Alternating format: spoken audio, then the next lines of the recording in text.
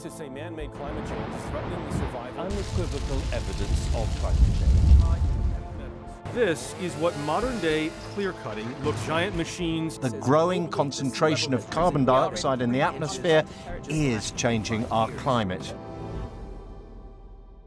I have eco-anxiety, and this is how I cope. Hello everybody, my name is Tyler Lloyd, and this is my YouTube channel all about living a happier, healthier, more sustainable life. And today I'm going to be talking about eco-anxiety. I suffer from eco-anxiety to varying degrees, and maybe you do too, but maybe you aren't aware of what eco-anxiety is. And it's exactly what it sounds like: anxiety about the state of the environment. If you are interested in environmental protection, caring for Earth's natural resources, wildlife, the ocean, and follow along with news, you probably have a certain degree of anxiety. And that anxiety can manifest itself in many different ways. Anger or frustration, particularly for people around you that don't seem to get it, that aren't doing enough.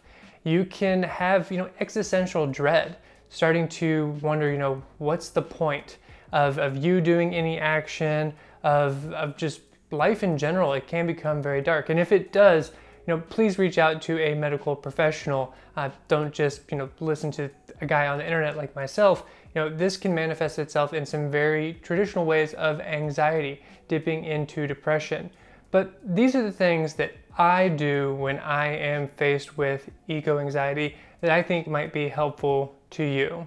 And the first thing on my list is to do something. If you are concerned about the environment, there are certain things that you can do in your day-to-day life to ensure that you yourself aren't contributing to the problem. This can give you a sense of agency, that you are able to affect change, and can be very, very empowering. Now, maybe this is sort of my thinking of that I try to focus on my locus of control and what can I actually do to affect change, what should I be really concerned about, and block out the rest. But this really works for me. Additionally, it helps make your life a little bit more congruent, living in the way that you're thinking. If you're concerned about the environment, but day to day doing things that go against environmental concerns and that you're actively being a part of the problem, it's not going to make you feel any better. So what are the ways that you can make changes in your own life? And what type of changes am I talking about? Well, really it comes down to consuming less and wasting less. So any way that you can do that, the better. But my next thing of things to do when you're faced with eco-anxiety is to do nothing. Now this may sound a little counterintuitive here, but what I'm talking about is in the short term to try to disconnect, to step back a little bit and collect yourself. I have a tendency when I see a problem or recognize that something isn't right, I want to attack it. I want to try to find a way to fix it, find the solution and go at it. But more and more I'm learning that that is not the right thing to do, that I need to pause, take a step back and collect myself. And maybe that looks like, just putting down my phone and stopping that doom scrolling. Or, going and taking a nap, turning off my brain for a little bit. And if you have a favorite furry friend, maybe going and hanging out with them. Any way that you can take some time to just relax and heal a little bit can be very, very beneficial. Because if you're going to affect real change, you need to look out for yourself first to make sure that you're able to step up when it's time. Then when you're ready, address the source of the problem. I am all about personal actions in my daily life to make sure that I'm doing the most that I can to protect the environment around me. However, I'm just one person, and individual people's actions aren't really the biggest source of the problem. There was a report that came out that showed that 100 companies accounted for 71% of global greenhouse emissions. 100 companies. So your individual actions, while are very, very important, aren't really going to move the needle.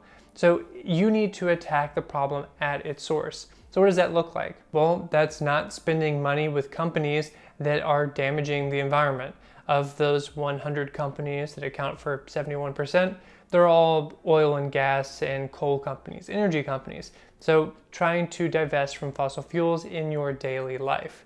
For your investments as well, if you have a 401k or investing in a brokerage account, making sure that you're not supporting those companies with your money. And day to day, where are you shopping? Rather than shopping at companies that are making the problem worse, are there local organizations or businesses that you can put your money into? And then speaking of organizations, are there groups that you can donate to that are lobbying to change the laws that allow these companies to pollute? And that brings me to my next point, is to vote. To get involved and vote for leaders that are going to try to change things.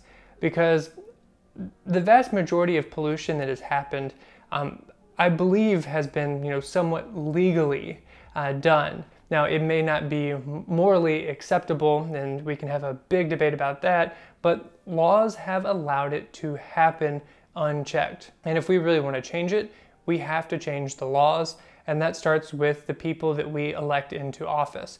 And it's not only at the national level. The local level as well can have a big impact, especially when it comes to climate change mitigation, and those local leaders eventually become national leaders. So starting local is a good way to look at it as well. Another thing I do when I'm feeling down and having a bout of eco-anxiety is looking for ways to help others. I recognize that I have certain privileges and I'm not going to be as affected by the effects of climate change as others.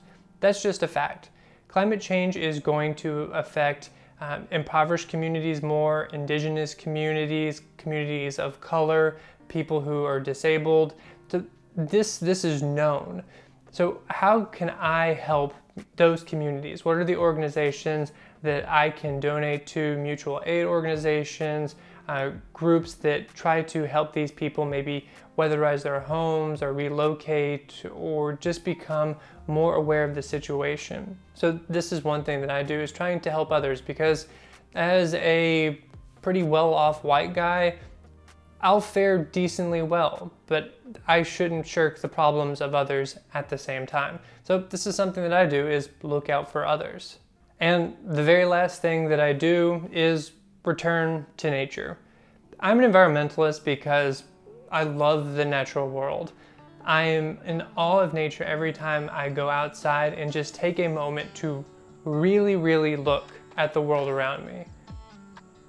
The natural world is absolutely amazing, filled with life and energy, and it just sparks my curiosity. So whenever I'm feeling down, I return to the reason that I became an environmentalist, going outside. And that can be going on a hike or just a walk around my neighborhood.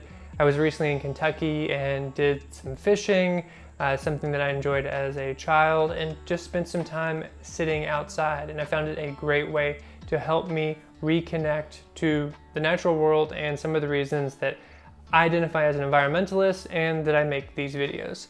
So let me know if you have any tips or tricks for dealing with eco-anxiety, ways that you help manage it and cope with it, and I look forward to providing some more of those concrete tips of things that you can do in your day-to-day life to make sure that you're leaving the world a happier, healthier, and more sustainable place. And before you go, if you want to check out a few more of my videos, you can check on this video, an introduction to sustainable living, or this video on minimalism. My name's Tyler Lloyd, and I wish you the best. Later.